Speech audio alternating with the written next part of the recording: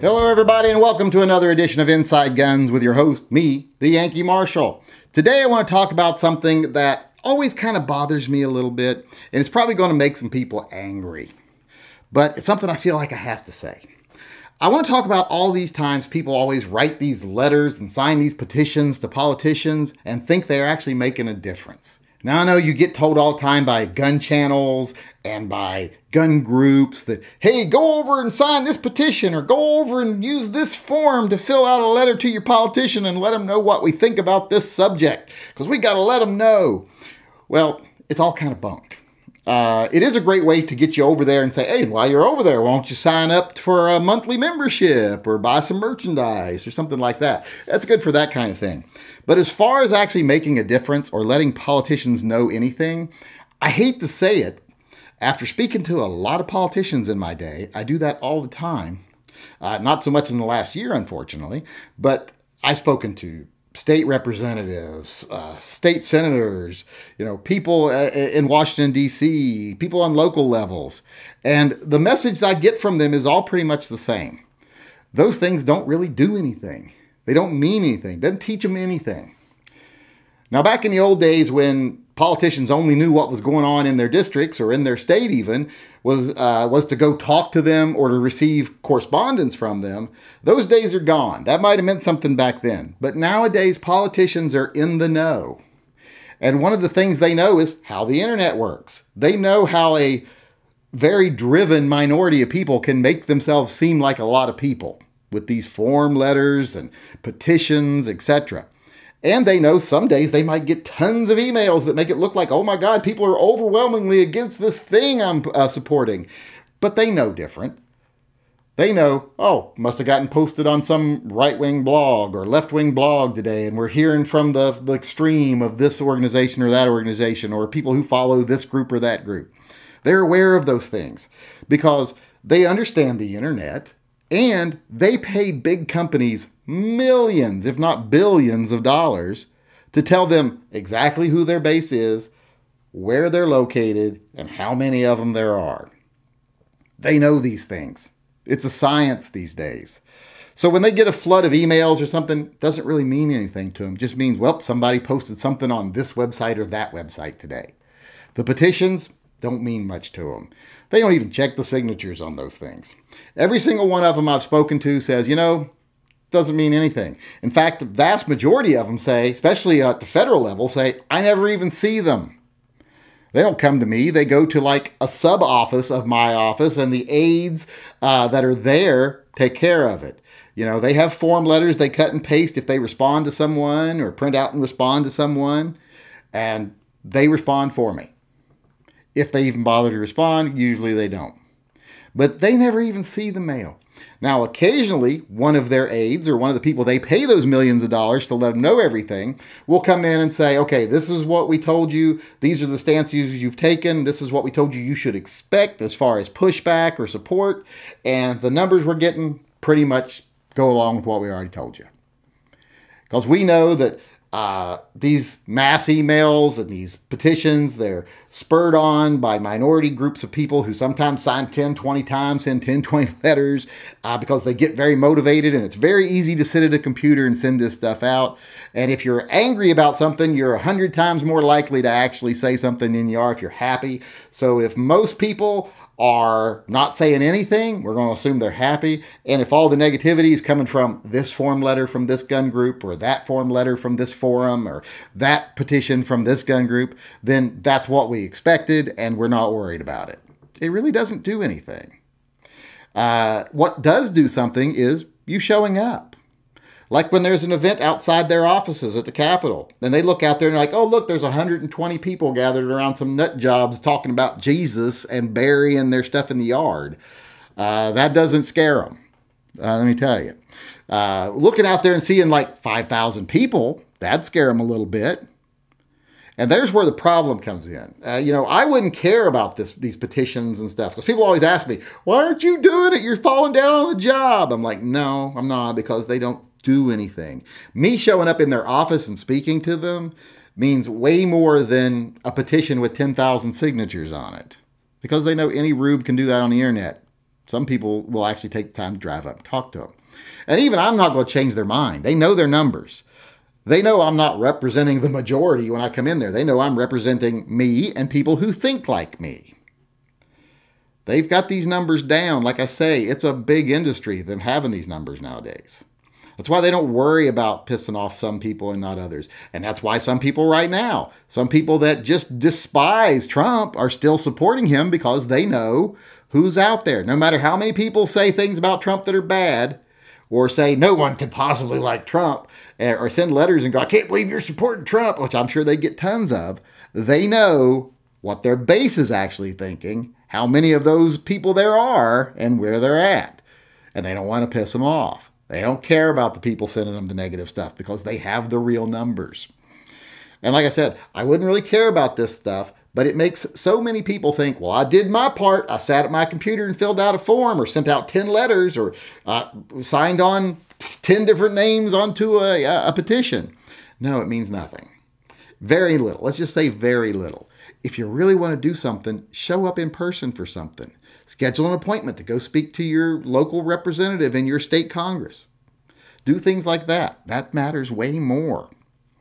I mean, I'm not slamming people for doing the petitions and doing the email campaigns, but they are next to meaningless. Politicians have got this stuff figured out. Like I said, they know who they're catering to, or they know who their opposition is already. These letters don't change that for them. It'd be a big surprise to them if they didn't come. That would be probably bad. So, I mean, go ahead and do them. But realize you haven't done much if that's all you do. Show up. Be there. Be present. Go speak to them yourself. And I know everyone can't do that. So if you know someone who's a gun channel that does do that, not just someone who sets up a defense league and now give us lots of money and we'll use a third of it to fight battles. Not that stuff. People that you know on a personal level, even if it's someone who doesn't have a YouTube channel, but your neighbor, you know he's very involved in politics. He goes up to the Capitol twice a month and talks to politicians. Say, hey, you know what? I want to chip in on your gas. I want to pay your gas money for going up there when I can't do it because I either have a job that doesn't allow me to, or I'm disabled, or whatever. That's all I kind of want to tell people. Put your money where it's going to work. Do things that are going to work. Go ahead and do the petitions and stuff if you want, but don't be fooled into think they mean anything to politicians because they don't. Like I said, they know the numbers. They know what happens. They understand the internet. They know what amplified rage looks like. So if you want to do something, go ahead and do those things if you want, but also choose to do something better. Choose to show up or support someone that does, because that means a whole lot more in the long run. And like I said, right now, we need to fight smart and we need to fight hard. We don't really have any definite targets at the moment, but being visible, being heard in person, and being seen on the lawn of the actual capitals when they look out their windows, that means a lot more than any email you could ever send them. All right, everybody, I want to move on once again to what everyone knows is my favorite part of the show, gun talk. Yesterday, I showed you that I put my Langdon Tactical RDO slide on my Beretta 92XG full size, and it looked pretty good. I thought it looked great. Good combination there. And I told you that today I'd come back and tell you what optic I was going to put on it. So let's go ahead and see. All right, well, let's go ahead and get started here. And first off, I want to say this is going to be a first for me because I have never bought one of these products, nor have I ever put them on a gun. And the product I'm going to be putting on this gun, the red dot I'm going to be putting on it, is a Holosun HS507C. This is their X2 series red dot here. I have never purchased the Holosun product. I've heard great things about them, and rumor has it they make SIGS sights for them, and I've always had good luck with those. So I'm going to put one of these on there, see how it looks, and see later how it does. Motherfucker. Could they make this harder to get out of the little case? There, little sleeve. All right, let's go ahead and open it up here and see what's inside. I hope there's a red dot sight in there. Instructions, silica gel, a little microfiber cloth, and there we do. We have a red dot. And what is this over here? That looks like the tool for installing it and for adjusting it. It's a nice little thing. And a couple of different sets of screws, it looks like. Yeah, different sets of screws here. Not sure which ones go for what here. They've already got the Loctite on them. I always like it when the screws already have the Loctite on them. All right, let's get the sight out of here. All right, this one came with the little base that I'm not going to need, which just slides right off of it there. So here we have the actual sight, the little Holosun sight. As you can see, it is the solar powered one. It has a battery and it has the solar also. I don't know why it has the solar and a battery. I'm not sure. I don't know if it recharges the battery or if it just provides power for it in the daytime. I don't know. Like I say, I'm not an expert on these things, but I'll figure it out eventually once I break down and read the manual. But let's go ahead and get it on there, see how it looks. All right, looks like I'm just going to have to set it right down on there. It's already got the little foot pegs and everything, and it does seem to fit perfectly. It says it fits anything that an RMR fits, and that looks like it is true because it fits on there like it is made for it. Now just to figure out which size screw I need. I'd say the shorter ones. When you're unsure on screws, it's always better to use the shorter ones first and then go the longer ones if you have to, because if the shorter ones are too short, they just won't catch. If the longer ones are too long, you can actually damage things underneath and damage the actual threads for the screw trying to get it in there. I will say that putting the red dot on these RDOs really is simple. Did I jinx myself? No, I just can't get it to start threading. Hold on, I'm about to get it to start threading. Okay, a word to the wise here. There's a perfect example of why you never force screws, because it appears the ones that come with the sight do not fit the RDO slide. You have to use the ones that came with the RDO slide. And I would have probably known that if I'd have bothered to check first, but I'm a do first, check later kind of person. All right, it's on there and it looks pretty good. I like the size of it. I like the shape of it. The only thing I really don't like about it is the Holosun in big white letters and right here.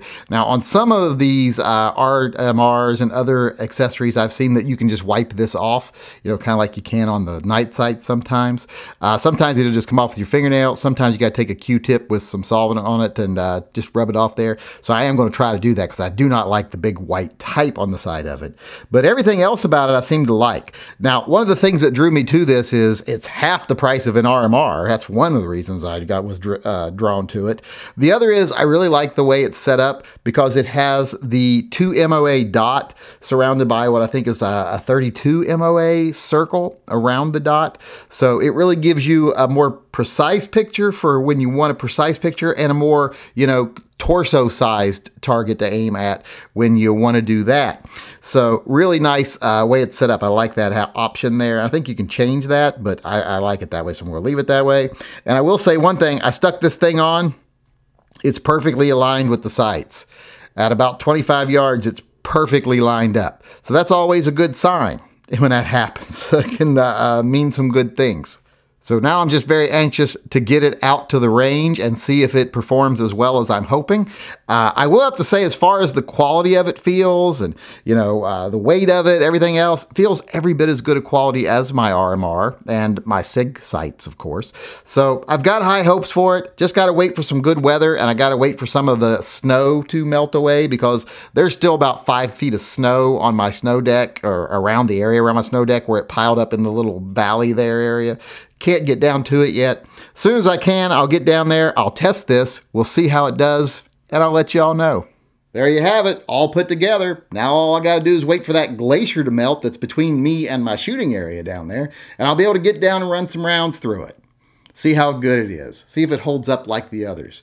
Might be a while before I put enough rounds through it to let you know how it did, but once I feel secure that it's a product I would buy again, or if it's something I would never buy again, I'll come back and I'll let you know. All right, everybody, I want to end the show today, as usual, with our viewer EDC of the day. And it's a little different today because today our carrier of the day is coming to you from the Great White North. Can I get you a beer, back bacon?